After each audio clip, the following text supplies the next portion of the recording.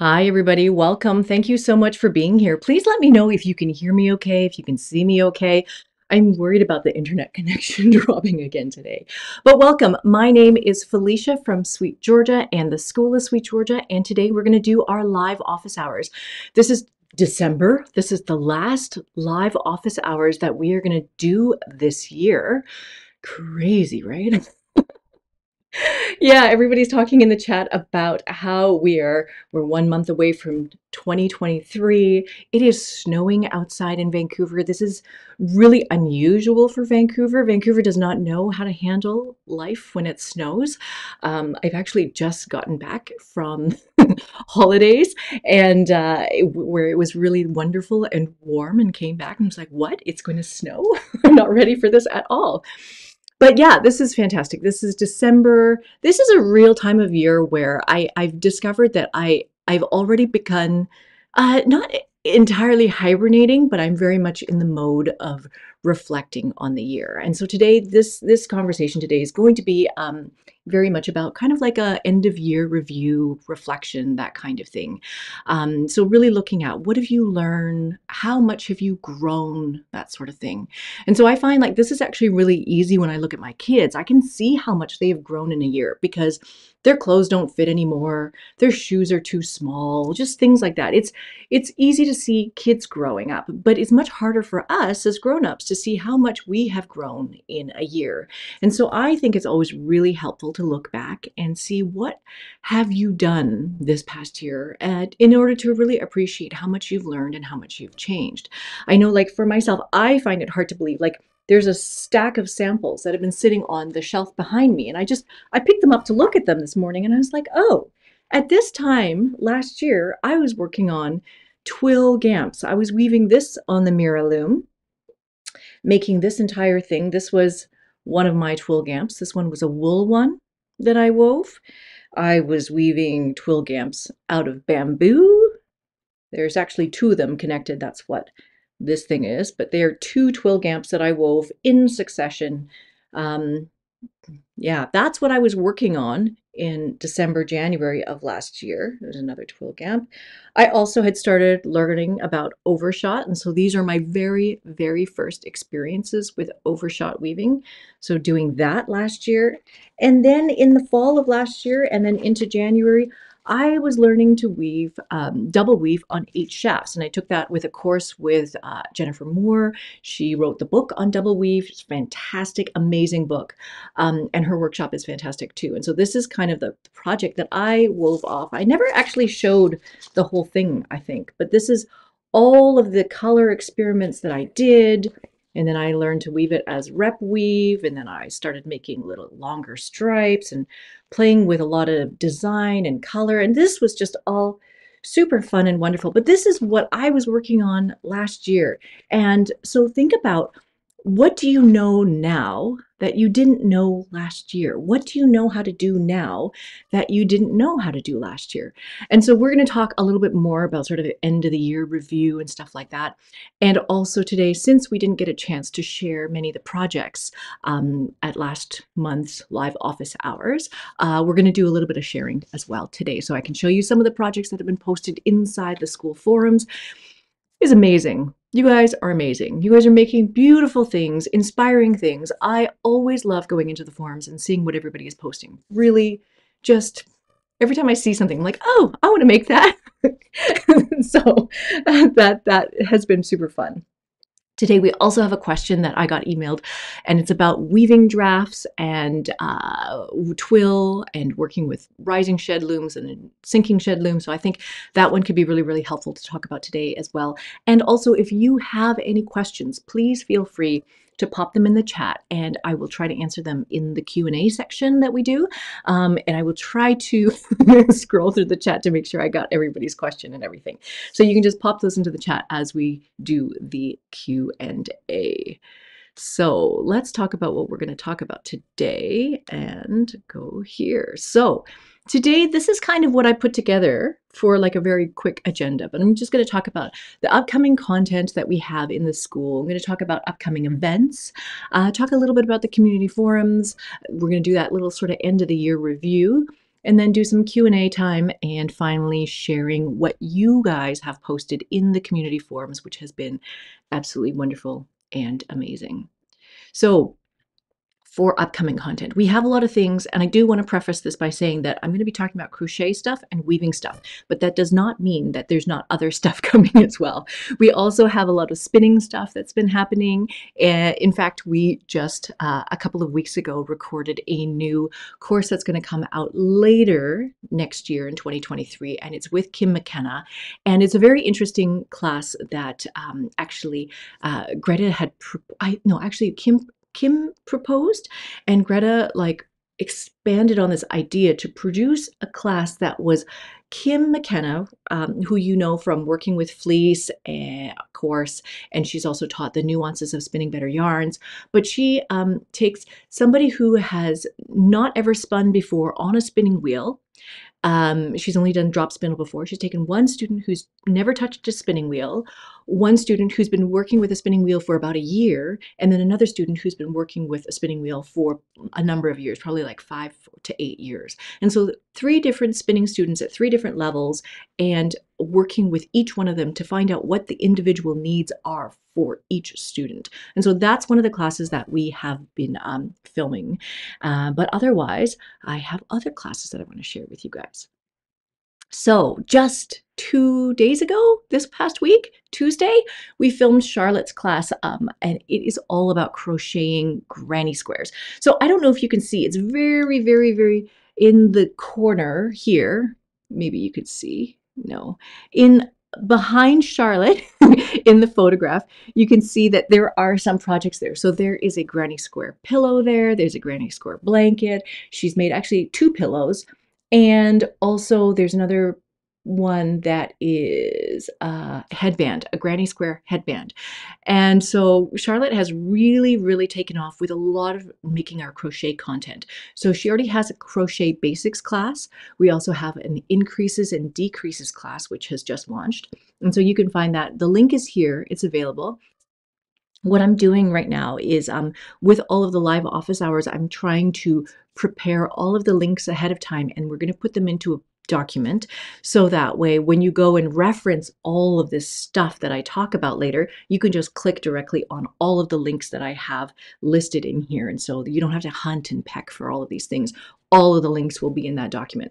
So this is her latest course, Crochet Increases and Decreases, and it includes the Yona Cowl pattern. So the Yona Cowl pattern is a pattern that was released a number of years ago through SweetGeorgia, but now that pattern has been made available for all school members. So you can go and download that. And so while I was on holiday this time, I only took one single project, and that was the Yona Cowl crochet project. And I crocheted that on the airplane, and just learning about how to do increases and decreases. I feel like I know how to crochet, but I don't know really how to read patterns very well. There's a lot of things that I could definitely improve on in crochet. And so I was using Charlotte's pattern to really help me with that process. So that pattern is really lovely. It's easy. It's easier than you think. And so I encourage you guys to go check out that crochet class. We're also starting to do these things where about a month or so after each of these courses launch, we'll do a crafternoon session or like a Zoom session with the instructor. So that way you have a chance to actually meet Charlotte and chat with her and ask her all of your crochet questions. And so all of that is going to be happening there. So granny squares are a really, really, really simple and wonderful way to get into crocheting. And so I have been going a little bit down this crochet rabbit hole, and I'll talk about that more in another session, where I'll talk about some of the crochet hooks that I've been experimenting with and trying. So Charlotte gave me some to borrow. I've been practicing and playing with those, and yeah, there's lots of things to discover about crochet hooks as well. So that is the crochet side of things, definitely growing on the school platform. We're going to be doing more and more crochet as time comes.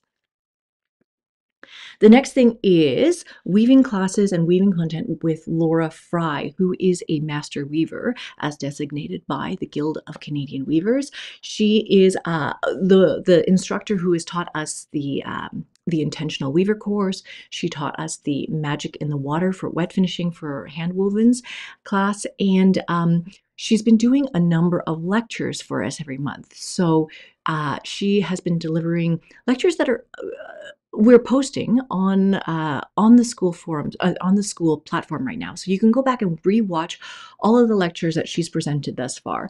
But she has one that has recently come out, and that was the drafts and drafting one. I feel like I've mentioned this before. I think that the drafts and drafting lecture is very, very important. I feel like knowing how weaving drafts work, it completely unlocks the the whole process of weaving and how weave structures work. Like, it unlocks everything if you understand the weaving draft. And so Laura goes through all of that in that lecture. I highly encourage you guys to check that one out. The next one that Laura is going to be doing is going to be January the 4th. So right after the start of the new year, January the 4th, it's on a Wednesday. We've been doing them all on Wednesdays. And that one is about form follows function. And so that one will very much be, discussions about like making the appropriate kind of cloth for the projects that you need. Like, if you're going to make a dish towel, a kitchen dish towel, would you make it out of wool? Would you make it out of silk? If you're going to make a scarf, would you make it out of blah, blah, blah? How would you set it? Like, all of those kinds of decisions, they about the kind of yarn that you use, the kind of set that you use, colors, drape, all of those kinds of things are going to be related to what the purpose of the cloth is going to be. So there's going to be a lot of conversation about that kind of thing. If you would like to attend, you can click on that link that's going to be in the notes. That will send you to the calendar event, which will show you the Zoom link that you would sign in on. And it's helpful for us if you RSVP, so we know how many people are coming. The next one that we have coming, actually launching today, is Amanda Wood's class on lace with pickup sticks with the rigid heddle. So Amanda Wood has been teaching a number of rigid heddle weaving classes for us since last year. She's been teaching many of the rigid heddle classes. And so this one I think is fantastic because it just kind of like breaks out of the boundary of working with just plain weave on a rigid heddle loom. Now, by adding a pickup stick, you can pick up just certain warp threads, but not all warp threads. And so that way you can create texture in your cloth. And so the scarf that she's holding up here is absolutely gorgeous. This one that she's woven and designed, that one is woven up in just Duet, which is the linen and cotton blend yarn. It's really lovely. That color is called Pear, and it's like this beautiful appley green color, or pear green color. And the texture of it is like these windows. It's lacy windows. And it's something that you would never imagine came off of a rigid heddle loom, but it's gorgeous. And so that is available today. The pattern is available to download. And you can definitely watch her weave with these pickup sticks. It's mesmerizing to watch, and I think easier than you think it could be. So yeah, I encourage you guys to check that one out. The next one is my double weave on 4 shafts class coming in 2 weeks. Leah is editing that one right now. But a couple of weeks ago, maybe 2 weeks ago, we did the weaving calculations meeting. And so that was just me getting on Zoom and doing sort of a casual conversation with people about how I did the calculations for the projects that were used in that course. Because I ran through a number of different options and ideas for the projects for the double weave class, and taking into consideration, how many skeins of yarn, trying to minimize yarn, but trying to maximize the use of all of that yarn. So a lot of considerations like that. So you can take a look at the conversation that we had about yarn calculations. That is available and it's posted already in the course. And also there's a link to the Google Sheet. And so the Google Sheet is kind of like it calculates everything for you. You kind of pop in a couple of numbers and it will generate for you how many warp ends you need to make, all of these kinds of things, how much yarn you need, calculates how much total yardage you need, how many skeins you might need. And if you pop in the cost per skein, then you'll have an idea of roughly how much your entire project will cost. So I use this exact calculator, this exact Google Sheet for every single weaving project I ever make. And so this is something that I encourage you guys to also kind of adopt and use. So when you go to the Google Sheet link, there will be instructions. You just make a copy of it into your own Google account, and then you can do whatever you want with it, expand it, build it, make as many pages as you like, duplicate it, whatever you want to do with that. And so that is something I encourage you guys to do. And then again, like I said, a month after the class launches, we're going to do this kind of Q&A Zoom meetup. And so the one that is with me about the double weave is scheduled for January the 18th on a Wednesday. That's that one.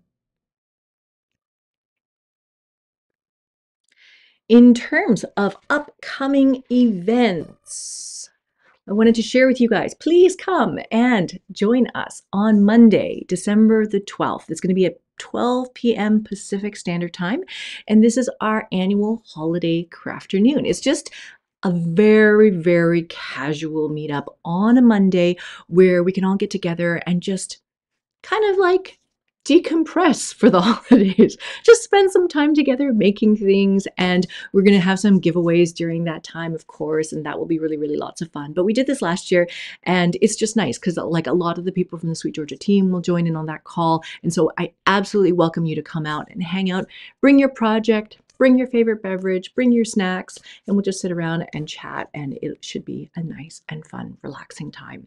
So that is something special we want to do. We also still have our ongoing Saturday weaving and spinning meetups with Vicky. And then Mondays, there are the knit meetups with Robin. And so you can see all of those dates and times in the calendar. The link is right there. And like I said here, please join in on whichever Zoom meetups you can make in terms of time for you. So it doesn't have to be like you only bring knitting projects to the knitting meetup. You can bring whatever projects you happen to be working on. Bring your weaving loom to the knitting meetup. Bring your crochet to the spinning and weaving meetup. Whatever you want to do. So all of that is open for everyone. Thank you to Greta. Greta's been posting all of the links in the chat. So thank you so much for doing that. The next thing I wanted to mention is about the community forums. So this is something that Vicky and I, we very often, every month, we've been doing these welcome calls and welcoming new members to the school. And every time we have this meeting, Vicky provides this very, very helpful tip, I think. And I wanted to remind everybody and share this with everybody. And so I've always talked about how the school is very much two sort of parts. One part of it is the content and the courses, and all of that stuff is very, very important, of course, but that's one half of the school. The other half of the school is the community aspect. And so the community forums, this is where everybody, all the membership gets to jump in and chat with each other, discuss with each other, share with each other the things that they are thinking about and working on and going through and have questions about. It's a fantastic place to just hang out and spend time meeting each other. And so if you ever want to post anything in there, questions in there, Vicky and Robin, our fabulous, fabulous community moderators, they're there every day. Checking all of the posts, and if it's something that they typically answer like all of the questions, but they will always kind of pull in various instructors if needed, and direct people, connect people to the answers that they might need. So Vicky and Robin, fantastic. You can feel very, very welcome when you come and post something in the forums. However, the one thing that we do mention is that the forums can be a little bit overwhelming because we've been running since 2017, 2018. And so there are many, many, many posts in the forums. So I just counted, I looked at the stats. The stats say that we have over 3,000 topics and over 28,000 posts. And so there is no expectation for you to read 28,000 posts. There's just no way. And so Vicky has this tip that she likes to share with everybody. And that is when you go to the forums, if you're new to the site or anything like that, or you're feeling overwhelmed, the very first thing to do is just go to the top right-hand corner. And there is a link that says mark site as read. And so when you click that link, it makes all of the forum posts look like you have read everything. So you don't have to worry about missing anything. If you need to, you can always search. You can always go into any one of those categories and read every post if you want. But all of that, clicking on that link just quiets the whole forum down for you. And then the next time you sign in, all you need to do is click on the other link that says unread content. And then from that point on, you can just read what are the 5 or 10 conversations that are happening today, right now. And then it allows you to feel a little bit more caught up with everything. And then you only have to come in and kind of listen in on the conversations that are happening right now. You don't have to listen to all 28,000 conversations that have happened in the past. So that's a tip that I encourage you guys to adopt as well. If you are feeling sort of shocked by how much stuff is inside the forums. So yes, uh, fantastic. Thank you so much, Elena. The other thing I wanted to point out is there are some fantastic conversations and threads happening inside the forums. And so I just wanted to highlight a few of them. The one that I always try to get everybody to take a look at is the Share Your Wins thread, because that one is where members are posting projects that they've finished, successes that they've had, if they've learned something, all of that kind of stuff goes into the Share Your Wins. So I encourage you guys to sort of pop in there and give some encouragement, like really, take a look at what other people are making and just provide some support and positive encouragement. It's really, really, it feels really good to have received that. There's also a very, very in-depth conversation going on right now about sock knitting and sock structures, ribbing. Tabitha's been posting like a photo tutorial in there. So that thread that's going on about sock knitting right now seems very intense. There's also conversations happening in the crochet increases and decreases Q&A because the course has just come out. And the double weave on Four Shafts Q&A thread is also very active, surprisingly active. The class hasn't even launched yet, and there's like 50 posts in that thread. So I encourage you to have a look at that as well. It's a lot of members sort of working through sampling what kind of plain weave cloth they want prior to making the double weave project. So if you want to make a double weave blanket that's 45 inches wide or 48 inches wide, you want to make sure that your cloth is good. And so you would do that by weaving like a small sample of your plain weave to make sure that, oh, this is a cloth that I want to extrapolate and make into a giant blanket. Make sure that your sample is good before you start. And so there's a lot of conversations about sampling right now in that double weave thread. We also started a little group here for Advent crafting. We understand that not everybody is making a Sweet Georgia Advent sort of project, but if you have picked up an Advent or like a holiday countdown project box from anywhere, you are welcome to bring that and just join in on the conversation there. It's really about crafting for the holidays and things like that. And then there's a whole other thread going on about if you are crafting gifts for other people for the holidays. And so there's conversation about that. I encourage you guys to join in. So yes, fantastic. Yeah, Marjoram saying that the forms are great even as a wallflower. There's a lot to just look at and be inspired by. Yeah, feel free to just lurk. There is also a post by Amanda Buckley on the website in the blog section where she talks about sort of coming out of lurking and participating in forums and things like that. But feel free to participate in as much as you feel like. So this is going to be about sort of the end of year review. And this one, I'm thinking, this one is specifically about the school. And then I'll talk a little bit about like my personal sort of end of year review as well. But in terms of the school, I mean, when we do an end of year review, we're always asking sort of very general questions. What was good this past year? What worked out really, really well? What were we aiming to achieve? What was good? And then we talk about, well, what was really challenging? What was hard? What could we not do? And then the last general bucket of ideas is like, well, what are we going to do with all of this information for next year? How are we going to make changes for next year? What are we going to do next year? And so when I look at the school, this is kind of what was good.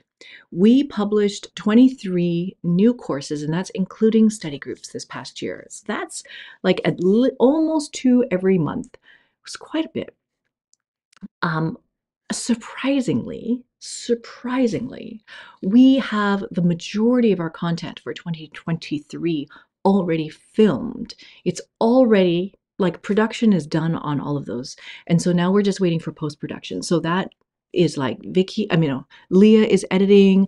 We've also, Kathy has started to help us edit videos as well. So a lot of that is just all on film and it's being edited right now. So we're really excited about that. That's one of the things that we wanted to do is that we really wanted to get ahead of our content creation this past year. And so that has been huge. We also hosted, it says in the calendars that we hosted 136 meetings and events this past year. So that includes Zoom meetings, the meetups that we host, the live lectures, these live office hours, 136 meetings. Seems like a lot. And then in the discussion forums, we had 956 new topics started in the forums since January. Since January until today, 956 new topics and over 23,000 reactions given in the forum. So that's like if somebody gives you a heart or a thumbs up or a like or a thanks or whatever it is, that's that's a lot. So I love seeing that kind of engagement happening inside the school. I'm just really excited about the content that has been made over this past year. Just excited to see this whole school grow and the community grow and the community share and get to know each other more. The fact that we can recognize each other's names and know what everybody's working on. Like, I absolutely love this. This is something that we talked about before, like really I have in the past, and I'm sure everybody's kind of experiences too, feeling kind of like you want to join a community, but always kind of feeling like you're a little bit on the fringes or on the outside and you're trying to find a way in, but you just feel like you don't fit. It's kind of like a uncomfortable feeling. And so I've always really, really wanted to make sure that this community feels super welcome, super inclusive, make sure that everybody feels like they're very welcome to be here, that we're excited that you're here. So that's what we're very much trying to create. So I hope that it's working. That's been good. What has been challenging? A number of things. So this is something that I actually have not mentioned in public to anybody in any of these spaces. And I really, really struggled with the idea of mentioning it even today, because it's not necessarily like a sad thing, but at the time it was. So basically, in January of this past year, we were given the news that, so we moved into this studio space probably about a year and a half ago, and this studio space came after like years of looking for a new studio space. And then I spent about a year trying to apply for an artist workspace down on Granville Island. And then in that competition for the space, we came in second. And it turns out that like having that space on Granville Island never would have worked for us anyways. It was just going to be way too small. And so this space that we are in right now with my office and the filming area and the dye studio and the retail space, like this amazing space that we have found and sort of renovated and built out and that we are in right now, we found out that a developer bought our building in January, and they have decided that they are going to demolish the building at some point in time. And so we need to look for a new studio space. And so since January, I like about maybe a third of my brain has been consumed with the need to find a new space to move all of us to. And I'm not sure when that's going to happen. I'm not sure when they're going to demolish this building. It might be like a year from now. It might be 2.5 years from now. I don't know. But I had hoped that we would be here for like forever. But that's just not going to happen. And so I'm very much I find myself probably in a very similar situation to many of you, like wanting to weave, wanting to find places to put my loom, not knowing where I'm going to put my loom, not having enough space to put my loom. Like all of that kind of stuff is happening. And so this like alert, there's been a lot of questions this year about like, well, do about space? Do we split into two different groups? Do we, have a school area? Do we have a dye studio area? Do we try to keep everybody together? So this has been a lot of stuff that I've been working through. And so that has definitely been challenging this year. I don't know if that you guys have seen the video, but the video at the very beginning of the year where I talk about ordering the circular sock knitting machine, that came pretty much directly after I got the news that a developer bought our building. And so I wonder if you watch that video now, if you can see how kind of slightly distraught I was. That CSM was probably retail therapy for me in many ways. But in any case, like that has been a big challenge for this year. So we're looking at that. The other second one is that we are constantly running out of video storage space. We at the start of all of this filming, we were filming in 1080p. And then when 4K sort of became available, we're like, we're going to film everything in 4K and make it like future proof and make it absolutely amazing. And then we started filming 4K for 3 camera shots that were going to be like multicam shots. So, if a course was going to be 2 hours finished, we might film for like 10 or 12 or 15 hours, but then it was 15 hours from 3 cameras, each with 4K footage. And so we were just ending up with huge amounts of video that we would have to then cut down in order to make this little course. And so this is like just phenomenal, like how much video storage space we need. So we had to make some changes for sure. Even Vimeo, like we host all of our videos for this on Vimeo. Even Vimeo reached out to us and said, hey, you're using way too much space. So we've had to make a couple of changes as well. So that is something that we're going to be working on for next year as well. But that has been significantly challenging. And then finally, kind of like figuring out the right balance of time spent between production and then the finished product or the finished course. So like we just filmed the class with Charlotte on Tuesday. And so that is great. That's really super efficient. They film for a whole day, maybe about like say 6 hours, 5-6 hours, and then that gets condensed down into a course that you can actually watch. That'll be about 2 hours, and all of that can be done in one day. Very compact, efficient sort of process. With my double weave class, I think I filmed 14 days worth of like weaving days, 14 production days. And then that all has to be like broken down and condensed into like this 2-hour little class.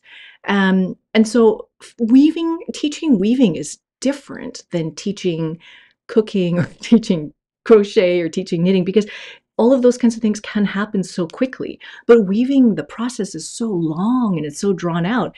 And if I'm showing everything from winding a warp and threading and beaming and all of those kinds of things, then that whole production process is very long. So I'm trying to figure out a more effective way of presenting weaving content so that everybody knows what's going on, everybody gets all of the in-depth detail that they need, but at the same time, we can be more like compact and agile at our end. So this is something, again, that we're working through as well. Yeah. So these are the things that have been challenging for this year, but this is all solvable stuff. All of this stuff is workable, even the studio space. I appreciate everybody, your comments. Thank you so much. So next year, like we talked about in the last month's live office hours, a lot of the stuff that we're going to be focusing on is building content around, helping you focus on your personal goals, your personal individual making goals, because the things that you want to make are maybe different from the things that I want to make, maybe different from, like what Greta or Vicky or anybody wants to make. We all are individuals coming to this community where we have the desire to make things, but maybe we don't have the desire to make the exact same thing. So I think that that's really important, is to be able to identify what it is that you want to make. And then a lot of conversation about organizing your own time and your own space, being able to become efficient to make the things that you want to make. And so like this space consideration, where are we going to put all these floor looms? How am I going to like improve my attic so that I can fit all of these looms in my attic? Like a lot of conversations about how to best organize your space. So everybody's going to do these things differently, and so that is something to work through as well. And then finally, this idea about helping you focus on application, like how to design your own projects. And so I've been reading through a number of people's learning plans. That's something that I really, really encourage everybody to look at as well. And seeing in many people's learning plans that they want to be able to design their own projects. So that has been really interesting to see, and it's definitely something that we want to support.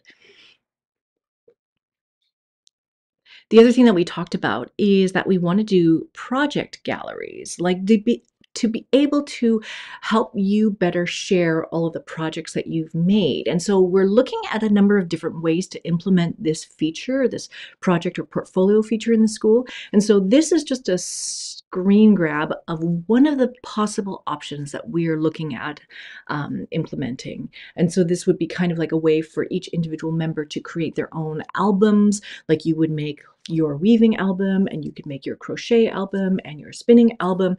And then if somebody's coming into the spinning galleries, then they'll see all of the photos of everybody's spinning photos, but then they'll be able to see just like your own album as well. So this is one of the possible options. Not sure that this is what we're going to go with, but it's just an idea that we're working through. It's a prototype. And if anybody has suggestions as well, we're totally in sort of a phase of exploring and researching and looking at different ideas. And so one of the ideas that we're talking about is, should project galleries and photos be kept private to only members, or should they be sort of open, kind of like in an Instagram way, where other people can also see your photos? Not necessarily comment on your photos, like the public wouldn't be able to comment on your photos, but maybe they could at least see what you're making. So this is stuff that we're also talking about and working through as well. Now, for my own personal sort of end of year review, again, these are the questions that we've been asking, like what's been good? What's been challenging? What are we going to do next year? And so what I think has been good for me is, like, this past year, I was able to focus pretty much exclusively on double weave for a whole year, and I feel really solid about that one. I'm right now working through overshot and crackle, and like looking at those weave structures, and always looking at it in a way where, how can I explain this to someone else? How can I take this knowledge, fresh knowledge, and explain it to someone else so that they will also understand what's going on? Because a lot of the information that is around overshot and crackle comes from these books from the 1930s and 40s, and they need interpretation. They need deciphering, because they don't all agree with each other either. And this is the same thing that I discovered with double weave, is that everybody does it differently. There's no standard way of doing all of these things. There's just best practices. And so trying to like pull together all of these best practices in a way that I can communicate that with you, and help you through the process as well. So that's been really, really good. The other thing that's been good this year is like working with the studio to develop this entirely new color system for how we create all of our hand-dyed yarns. And so I feel like this is a foundation for so many things moving forward in the future. Like, we have a color system, we have a color wheel that we can pull from in order to make all of our future projects. So really, really excited about that. What's been challenging for me this past year is really kind of realizing, like really, really hit home, really realizing that our time is very, very, very short. And all of our time is very precious. The time that we have with our family and friends is very short. It's very precious. The time that we have to spend at the loom is going to be very short. The time that we have to spend with, like, the time that I have to spend with my kids right now in this moment, as they're growing up, as they are like actually interested in talking to me, like all of this stuff is still very short. And so there is this balance that needs to happen between time spent doing all of these different things, and where I place my value and where I place my priorities. And so I feel like it's become extremely important to think about, what is it about making that is so meaningful to you? What are you going to spend time on that is going to be meaningful to you? And that might be like making things for your kids or your partner or for yourself. It might mean that something meaningful is making things where you're learning something new. And so I'm trying to figure out, what is it about making that is meaningful to me? And a lot of that is around like making sure that I can create things that are my own design, that are my own ideas. It is expression. This is creative expression. This is trying to express things that you have in your brain, trying to translate them into a physical thing, whether anybody sees it or not. But it's translating ideas that you have and being able to chase those ideas down, follow your curiosity down to try to execute something that was in your brain. So that's very much where I want to spend a lot of my making time next year as well. And so thinking a lot about this, thinking about what to do next year, I do want to focus more on all of these weave structures and being able to share those with everybody.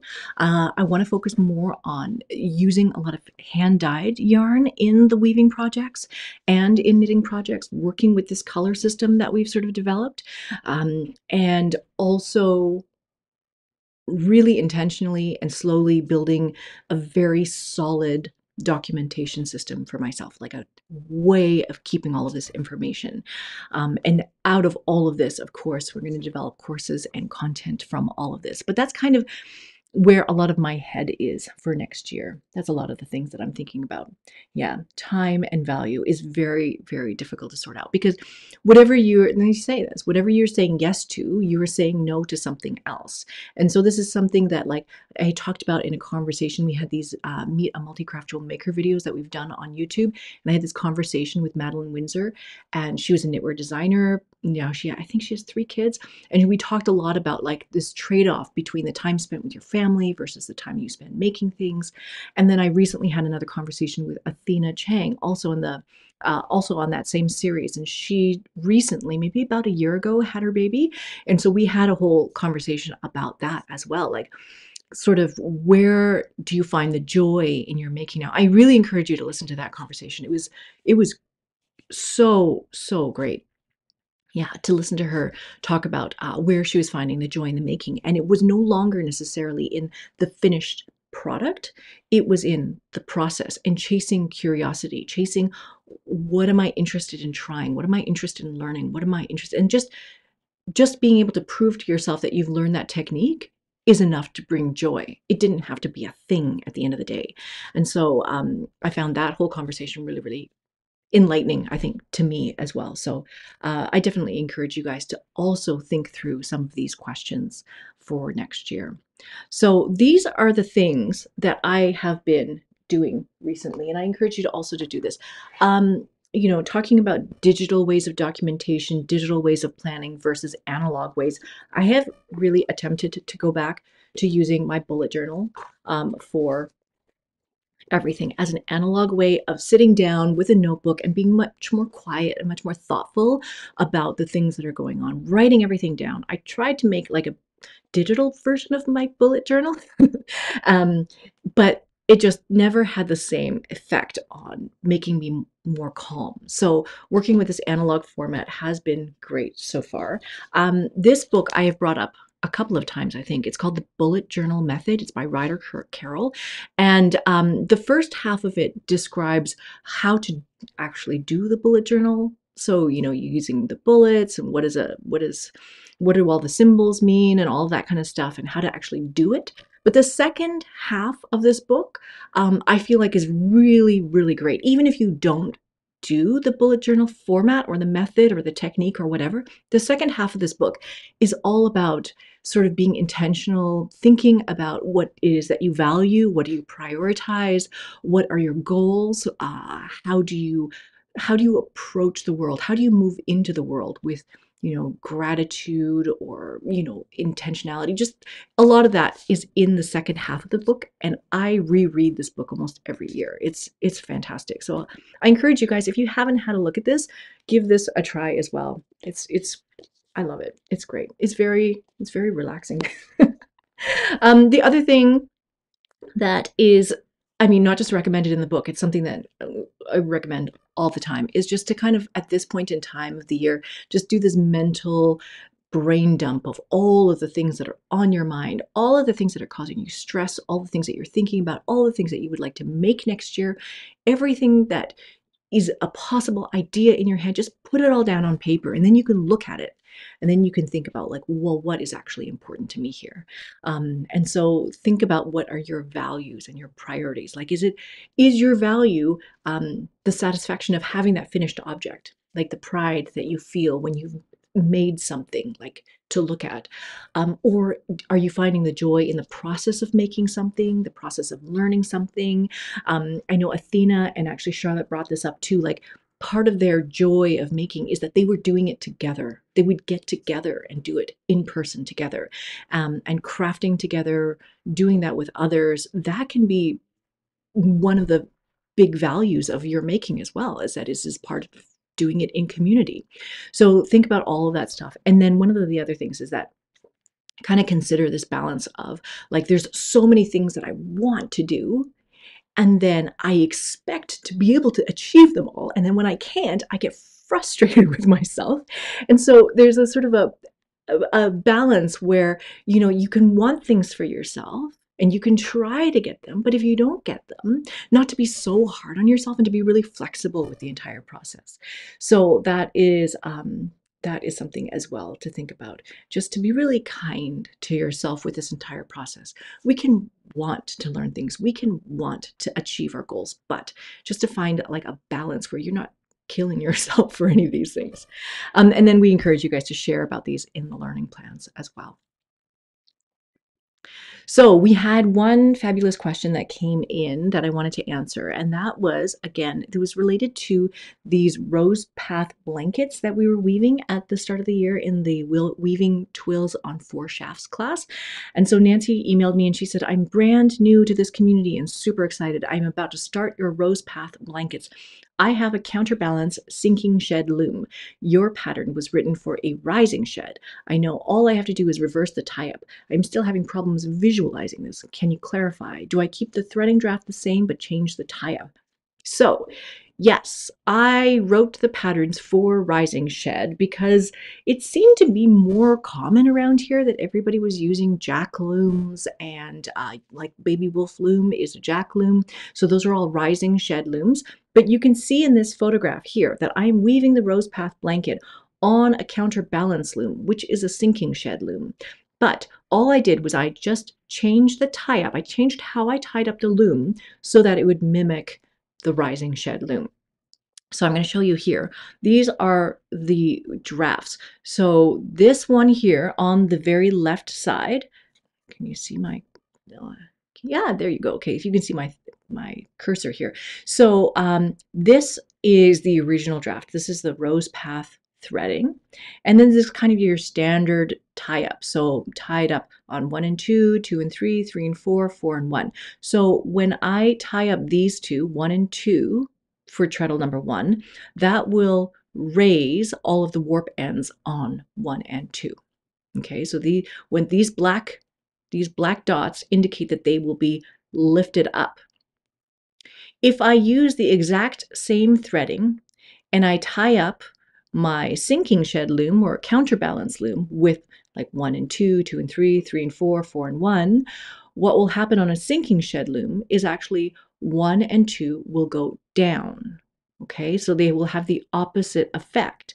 So I'm using the same threading, same tie-up, but because it's a rising shed loom versus a sinking shed loom, it has a different effect on the cloth. And so hopefully you can kind of see, like, if you look here, you can look at these kind of diagonal lines. These diagonal lines are all white. And then if you look over here on the second diagram in the middle here, these diagonal lines are magenta. Okay, so if you wove this one, this rising shed project on the rising shed loom, if you turn the cloth over, you would get this. Okay, so your sinking shed loom, it will do the same thing. It's just upside down. And then changing the tie-up for the sinking shed loom will produce the same effect as the rising shed loom. So here you can see I changed the tie-up. So on a sinking shed loom, rather than tying up 1 and 2, I'm tying up the opposite. I'm tying up all of these blank spaces. So I tied up 3 and 4, making 3 and 4 come down, which, because it's a counterbalance, 1 and 2 would go up, having the same effect as the rising shed loom. So hopefully that is clear and makes sense. So if you're using a sinking shed loom with a rising shed draft, you just tie up the empty spaces in the tie up here. So here, rather than tying up 1 and 2, I would tie up 3 and 4. Yeah, ooh, hopefully that makes sense to you guys. Yes?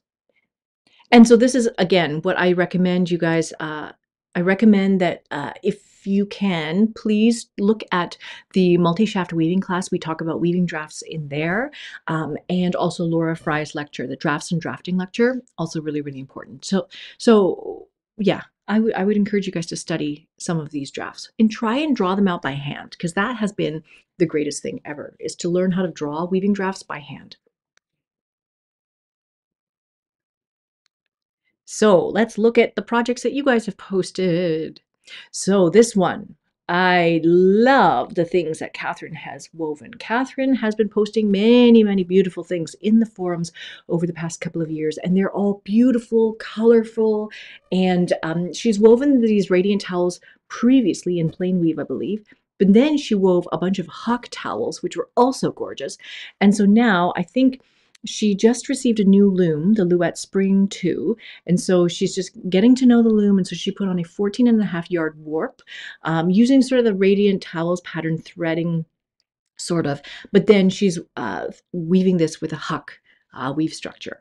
So these towels are gorgeous. And so I had to show 2 photos of this because they're so pretty. So that's what they look like on the loom. So stunning, so beautiful. And so we are going to look at Huck next year with Laura Fry. Very, very excited about that. But this is, yeah, super fun. You can have a look at this thread because Catherine actually has a number of really, really gorgeous photos that you can check out. This one, Jessica has used hand-painted tencel yarn as her warp, and she said it was dyed in a palindrome sequence. And then she wove it into a wall hanging using hand spun as weft. It's amazing. Like, again, if you go to this link, you'll be able to see all of the photos of the close-ups of the texture of the yarn, of the weaving. But she's used tabby, she's used twill, she's used sumac. And then this middle part of the warp, she just kind of like advanced the warp and didn't weave any of that section so that she could create this swoopy, drapey look. But it's beautiful and just very striking. I feel like there's, yeah, so much that you could do with this. There's so much that you could play with. So this is really, really lovely. So I appreciate you for sharing that. Thank you, Jessica. We also have in here, Marjoram is in the chat here today as well. But Marjoram, he is the recipient of our first ever School of Sweet Georgia Scholarship. And so that was a program that we started at the beginning of this past year.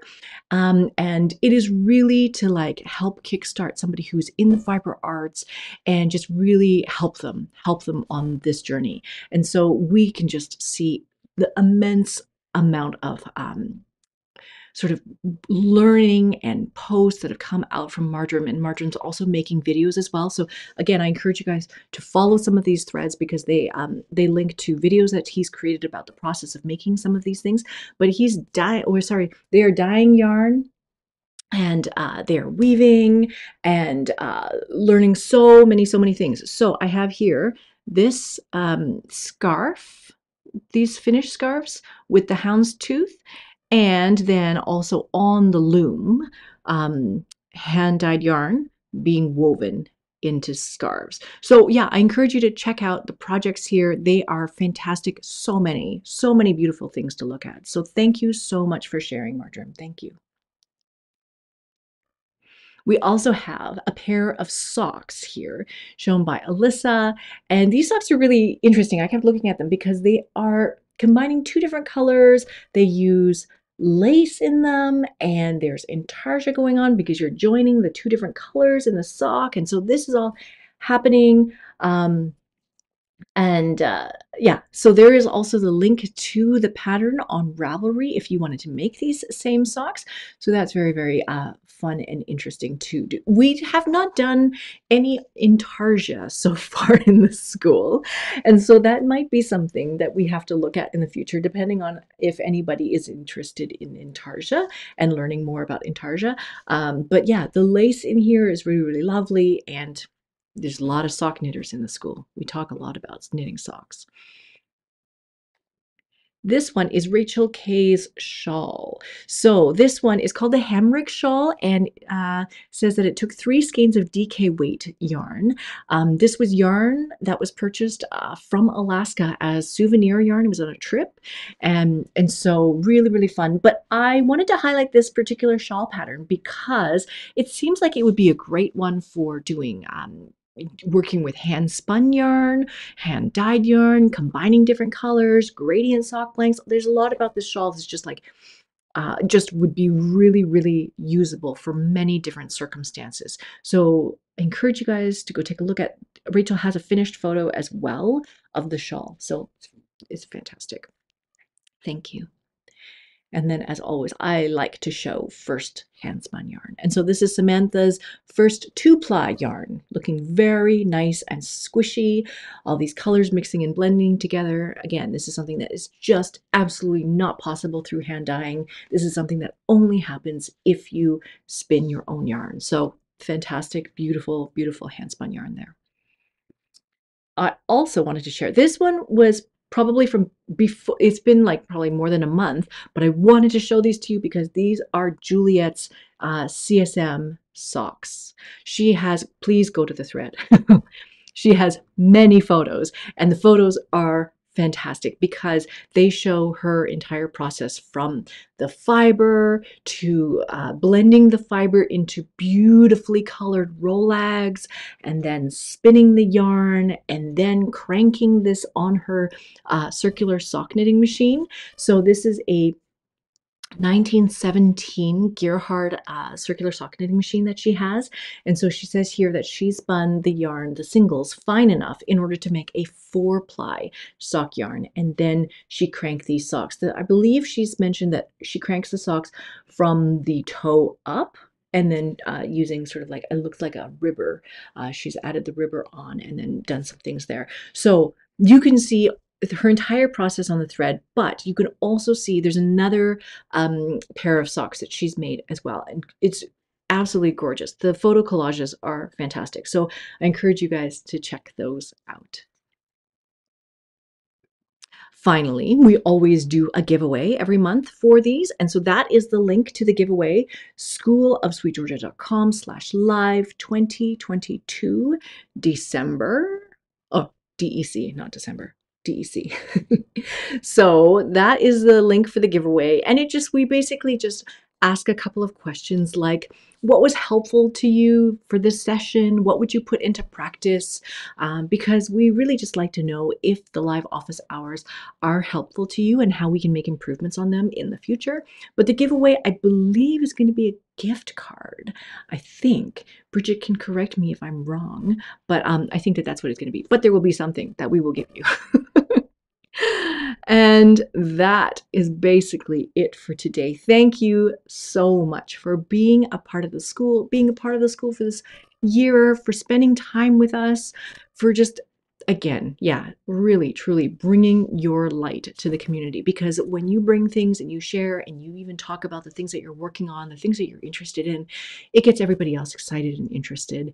And it's just been amazing to watch this community grow and to see everyone sharing together and showing each other what they can do, and is sort of inspiring each other to do new things as well. So thank you so much for being part of the school. Thank you so much to the school team, the Sweet Georgia team, Greta today, and Vicky. Thank you for being on the chat to help everybody with the questions and things like that. Let me know if anybody had any questions, because the chat has moved and I can't see the questions anymore. So let me know if there were any questions today that I can help answer. Let me move this over here, and then I'm going to scroll through really quickly to see if there was any questions that I can help answer as well. Question: wanted to ask you if you have worked with 5/2 Ashford cotton, what set would you recommend? Because I want to weave double weave bread weight with a 5/2 cotton. So yes, indeed. So 5/2 cotton, this is actually 5/2 cotton. This is the 5/2 mercerized cotton from Ashford. I use this for double weave, and each side I was doing it at 16 ends per inch is what I used for this. It was slayed 4 ends in a 8 dent reed, and that worked out really, really, really nicely. It makes a nice plain weave cloth, very, very colorful. Yeah, so that will work really nicely. Um, see if there are any other questions about these things. Yeah, fantastic. Wonderful. Thank you guys so much for being here. I hope that you will join us on December 12th for the holiday sort of get together, and then we can chat more casually. This is always very one way, and it would be nice to just sit in a room and chat together and share what we're making. So I hope that you guys will join us there. Thank you so much for being here today. I will see you guys on December 12th. All right, bye for now.